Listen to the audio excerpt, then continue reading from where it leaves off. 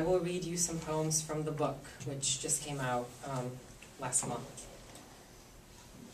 Does it still feel really weird in the book? It kind of does, yeah. It feels a little bit weird, though I've sort of written these poems over the last 5-6 years, so I know them very well.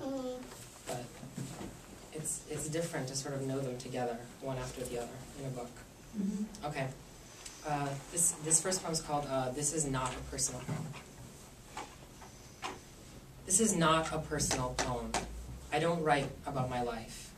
I don't have a life. I don't have sex. I have not experienced death. Don't take this personally, but I don't have any feelings either. The feelings I don't have don't run my life. I have an imagination. I'm imagining it now. This poem is concerned with language on a very plain level. This poem stole that line from John Ashbery. This poem wants you to like it. Please click like. This poem was written during a recession. I'm so politically conscious the word politics is in my poem.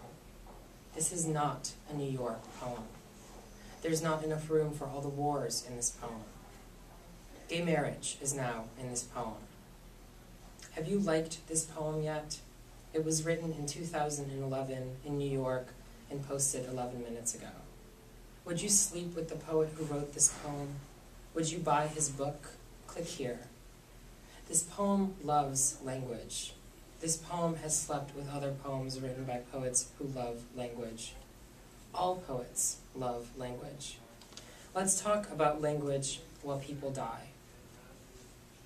This poem cares a lot, but wants you to think that it doesn't really care. The speaker of this poem may have been born in a former communist country. It may or may not matter. I had an orgasm before writing this poem. I have my sunglasses on while reading this poem.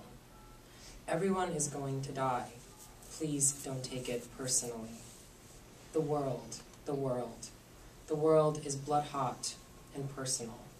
I stole that line from Sylvia Plath. Put your money on this poem. I love the money shot. This is not a personal poem. This poem is only about Alex Dimitrov. So sort of the book, a lot of the poems in the book are interested in themselves as poems, and also in thinking about identity and persona and sort of origins, lack of origins, and this next one is called "This Is a Personal Poem."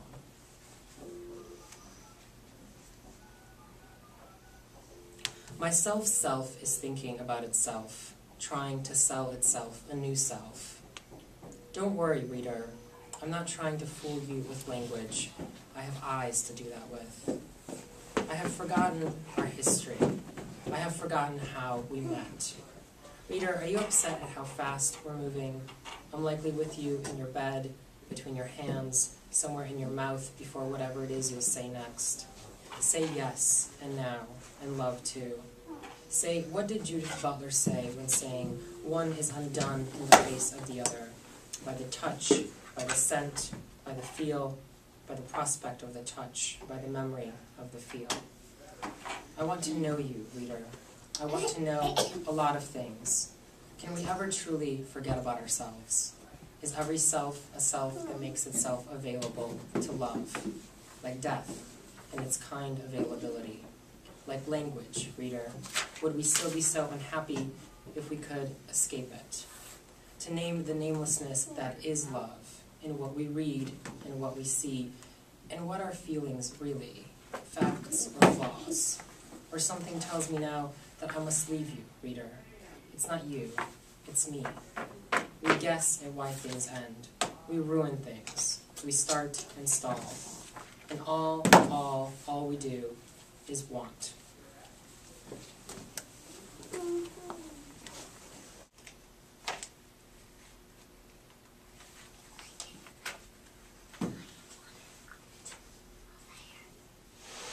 It's a little strange to sort of figure out what to read. The book sort of moves from thinking about America kind of broadly and specifically and personally in the beginning to a lot of love poems in the middle, some breakup poems. It's sort of hard to distinguish what a love poem is and what a breakup poem is, or at least for me. So I'll read some of the love poems or breakup poems. This is called The Composer's Lover. We had an hour without music, a nerve brightly turning in a closed room of the mind, the heart's black pool, a word that expired into the air and woke everything. Your bed slid under an invisible knife. What happened to us after meeting, when the right note claimed Manhattan's May morning like an elegy already moving through the living? Today, we are among them, here to unsettle each other, to undress beside the piano, elegant and unmistakably his. Once it has you, there is a mouth that never releases, a faint circle in a field of rust hanging on the wall. We are not there. We are in our bodies, like teeth marks in a shirt you once saw falling off him, the delicate taste of blood that passed between us before lust, before anyone could forgive us.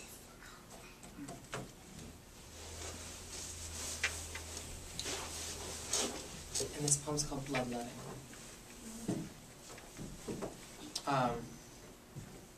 Last week, I was at a reading for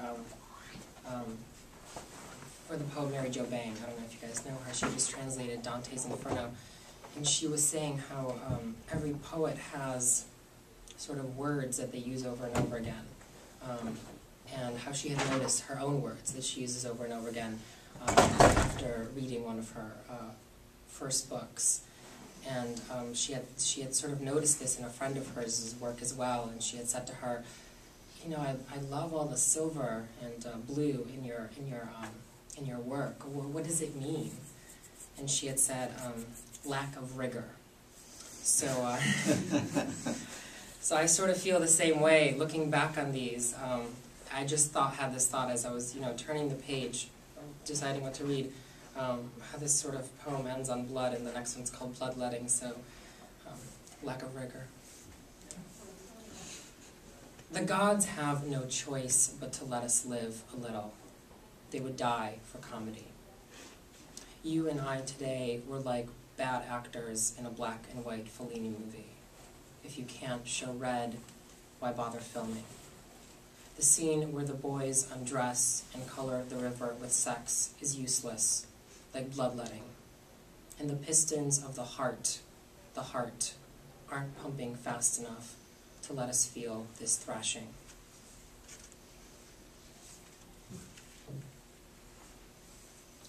There's also a series of self-portraits that I rarely read.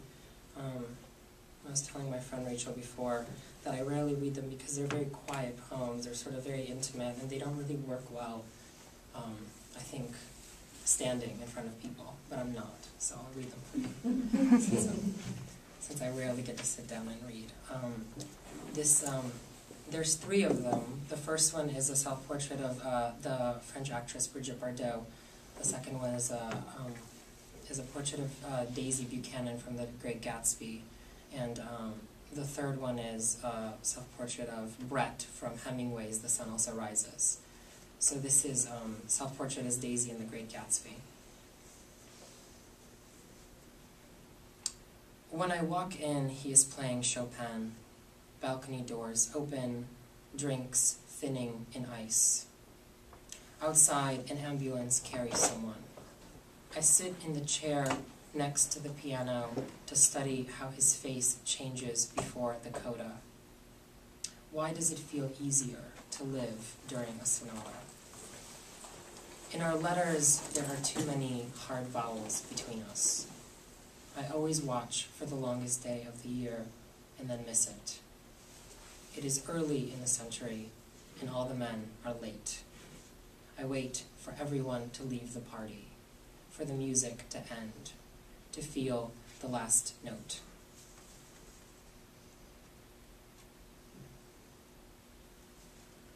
Blue curtains. That day we were in a room with blue curtains.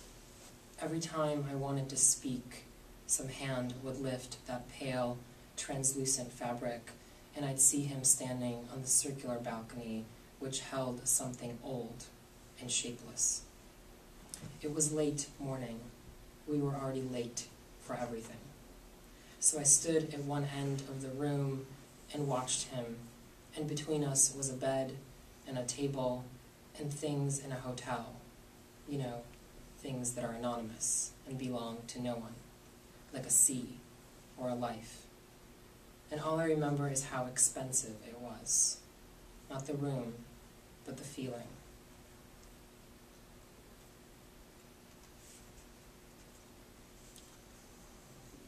Self-portrait without the self. And so really, when I'm not writing about myself, I'm sort of telling you that I'm not writing about myself, like in this poem. On the edges of the body is where I stood, trying to feel my way to the center. For years, it was all I wanted. Clawing at the small cells, kicking in the bones to make room for something more permanent. And this morning, tired of my lips, the way my hair will sometimes tilt to one side, a lover of extremes, every part of me, slanted, as if toward another body. I no longer want the center, this heart, or what's in it. I want what isn't mine, and what will not last. And yes, your heart will not last.